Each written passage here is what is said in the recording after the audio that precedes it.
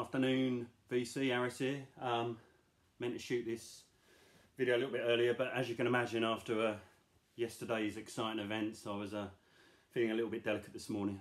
And when I say yesterday's exciting events, obviously I mean the discovery that my local supermarket is now selling Harry Ramsden's chip shop curry sauce.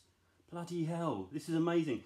No longer do I have to queue for 40 minutes at the Codfather or risk my life at 2 AM at Abracababra to try and experience the authentic chip shop curry sauce taste. We truly are living the dream. What a time to be alive.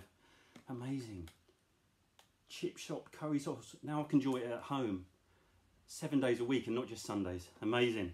Amazing. Oh, by the way, if anyone has seen the football, please don't tell me the score.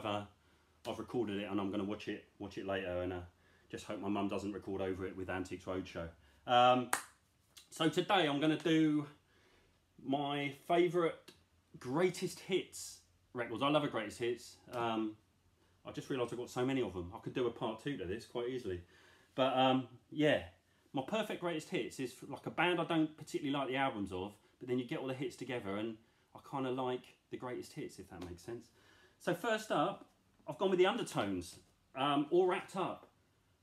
Bit of an inspiration there for Lady Gaga, I think, with the meat dress. Fantastic, the Undertones. First albums are made. Their albums are great, but I think they're a proper singles band, and includes the amazing single "It's Gonna Happen," which is probably the most upbeat song about the IRA hunger strike that exists, I imagine. But just brilliant. Teenage Kicks, Jimmy Jimmy, Here Comes the Summer. I mean, how good is Here Comes the Summer? A modern garage rock classic or pop classic.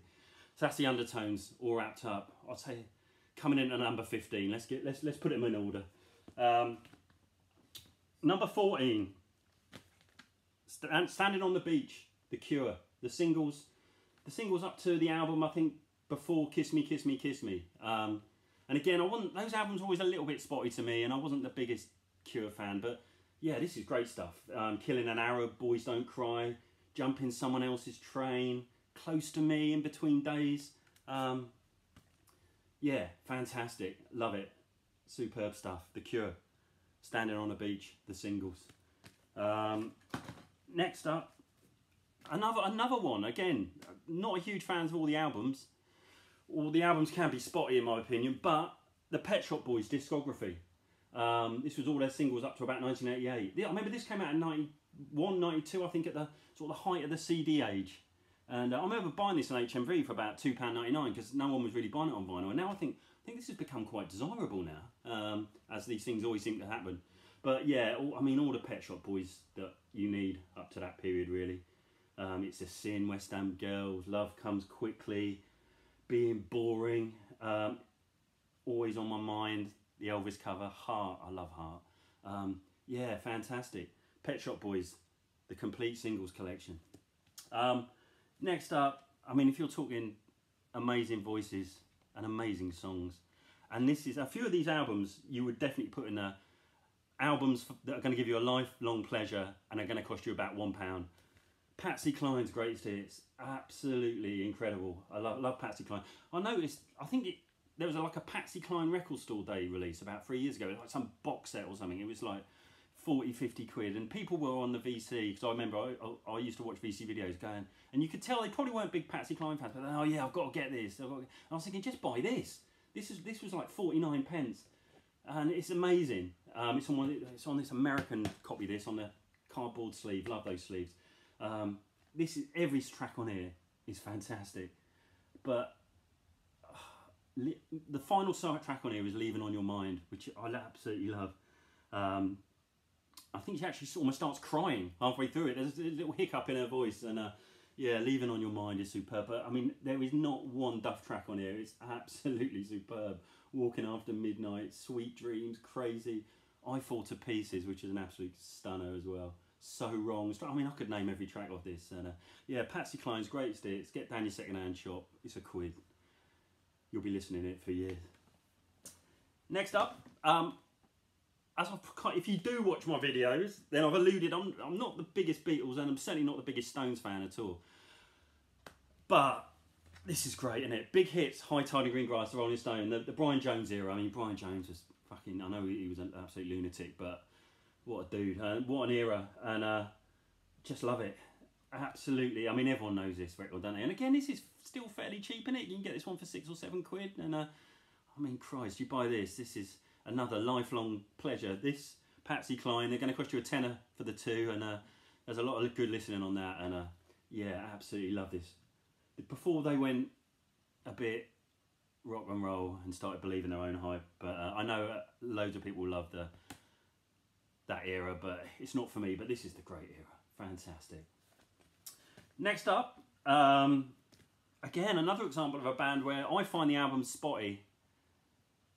A lot of blokes my age in the UK don't, and would be very angry at me saying that, but The Jam, Snap.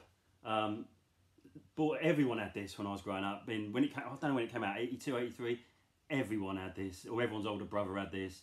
It is fantastic. I love the Jam singles. I remember when Going Underground went straight into #1, and I think they were going to give us a day off at school or something. It was like mental, like the whole school. It was like we'd won the World Cup, but fantastic. And you still get the phenomenon in the UK. I was reading about it the other day. Is the Weller Man. You still get these blokes, normally aged between about 50 to 55, who still obsessed by Paul Weller and still have that Paul Weller haircut. And there's even a song about it with called The Weller Man that I heard the other day. It's like, oh no, the Weller Man comes, you can't help laughing when you see one. He spares all his time in the hair salon because he wants to be Paul Weller. Love it. You don't see many Weller men anymore, I suppose because they're losing their hair. It's a bit like a Pink Floyd Blue Triangles. They're getting harder and harder to find Weller men. But there's still, I was out today and I saw a couple of Weller men. And I think there's even a Twitter thing where to post any Weller men you see. But yeah, I do love a Weller man. Next up, this is absolutely fantastic. Time Is Tight, the best of Booker T and the MGs. Absolutely superb. We were talking the other day at work, like, is there one song that everyone loves and like no one dislikes? And we were coming up with, like, I don't know, Smells Like Teen Spirit or something by the Beatles. And we kind of arrived at Green Onions by Booker T and the MGs. Does anyone dislike Green Onions? Is it possible to dislike it? Fantastic. It also contains Melting Pot, which is absolutely phenomenal. What a great sleeve on this, by the way. Melting Pot's great, but I mean, Time Is Tight, Soul Clap 69, Hang 'em High, Soul Limbo, which is the theme music to the BBC cricket. If the more cricket chat on this channel, that's what it needs. Just superb, just superb. Next up, Al Green's Greatest Hits. Yeah, I mean, I love Al Green. I love 4 or 5 of his albums as well. But I saw Al Green live in London in '92, I think it was.